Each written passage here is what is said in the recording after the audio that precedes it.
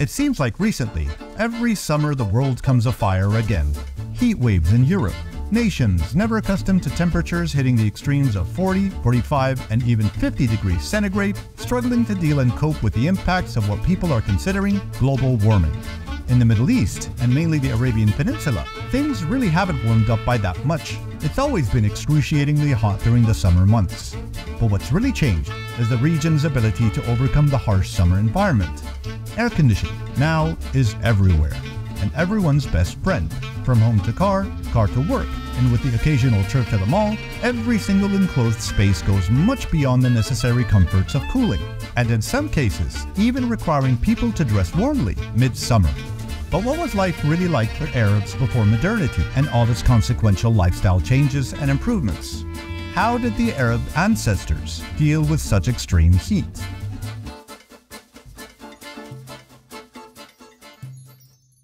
It's said that necessity is the mother of all invention, and for a people whose means were very little and primitive, invention needed to be at its very best. When observing the towns and villages in the Arabian Peninsula from above, it's clear that the urban fabric was tightly wound. Open spaces were a scarcity. Circulation, be it for any mode of transport, all followed a single premise, minimizing width without restricting functionality.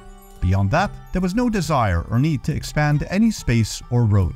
And the strategy and practice of a compacted city guaranteed the maximization of one critical element necessary for relative comfort, and that's shadow. All ingenious efforts necessitated the creation of as much shade as possible along the various public domains of towns. Direct sun meant a harsher experience, and that was to be avoided at all costs. When shifting down from a town scale to a building, whether public or private, the architectural elements would reveal their secrets. Both walls and ceilings had tremendous depth, at times up to 80 centimeters thick. Although appearing to be strictly of an adobe construction, the makeup of these elements was far more complex, including straw, stone, and in some seafaring towns, coral, all of which were materials that insulated very efficiently against the heat. Such immense thickness allowed for the welcome delay of heat transfer from the exterior and into inhabited spaces. By the time the heat would infiltrate the inner walls, dusk would have fallen, and its cooler temperatures would prevail. One major element of Arabian Peninsula architecture was the melguf, a rectilinear tower that operated as a windscoop, bringing fresh air into each and every building around town. This tower would at times be unidirectional, at others dual, and at most would have 4 inlets, one from each cardinal direction. In its purest form, the melguf provided cross-ventilation into the central courtyards of the building. More complex and eloquent systems would see the melguf combined with smaller pseudo-reservoirs of water, like large earthen pots located at the bottom of the tower to cool the passing breeze, and even larger centrally located water reservoir rooms that would greatly amplify the cooling impact on a building.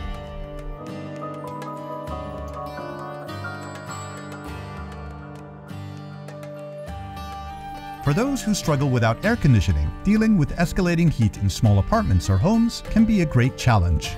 But there's a lot to learn and apply from the old Arab ways, and specifically how they dealt with airflow and evaporation. The introduction of cross-ventilation through the opening of oppositely located windows can greatly improve the quality of the air, resulting in cooler and healthier habitats. A major enhancement to this method would be to incorporate inexpensive fans at both the air's entry and exit points, one to draw the air from the outside and the other to extract the air from the inside. Partnering this system with the addition of earthen pots filled with water positioned exactly at the entry point of the airflow, thus allowing the breeze to hit the cool walls of the pots, will significantly reduce the temperature of the air entering the home, hence creating a much more favorable and pleasant internal environment. Please subscribe to our channel, as it would support us greatly in generating more content that documents our Arabian and Muslim heritage, history, and culture. Now back to our story. Reducing scale even further, and down to the Arabs themselves as a people, and when observing their traditional garments, intuitively, one would surmise that the hotter the temperature became, the less Arabs would put on in terms of apparel. This is where intuition is wrong. For throughout history in Arabia, the layering of garments, and most critically those made of natural materials such as cotton or wool, were fundamental in combating heat and the sun. Arabs were known to wear at least 4 layers of clothing during the height of summer, covering their bodies from wrist to ankle, and this included all men, women, and children.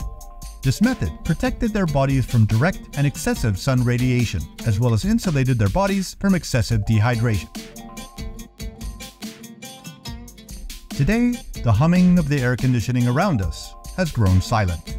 We're so accustomed to its noise that we barely think it an unnatural phenomenon, a pollution on many fronts, visual, biological, and environmental. It's a wonderful achievement and technology, but it has allowed our innovators in architecture and urban planning to abandon their responsibilities in designing buildings that respect their context, and in the very least, from an environmental perspective. Things can't keep following this same laziness. We must reintroduce these inventions to improve efficiency and performance. Our vernacular architecture should embrace technology, but not by deserting the wisdoms of the past. We always question why we constantly have to revisit and understand our history. And there is no better reason than to remember and reapply the invention of our ancestors when they didn't have the means we have today.